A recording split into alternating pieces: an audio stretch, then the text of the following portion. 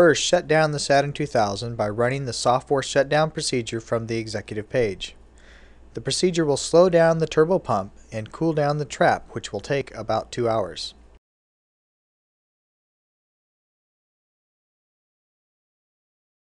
Once the shutdown procedure is completed, turn off the main circuit breaker on the rear of the instrument. Disconnect the power cord. Toggle the vent valve in front of the instrument for 1 second to slow down the pump. Once the pump has spun down, open the vent valve for about 5 minutes to fully vent the system. Unloop some columns so the mass spec can slide without breaking the column. Slide the mass spec about 18 to 24 inches away from the GC.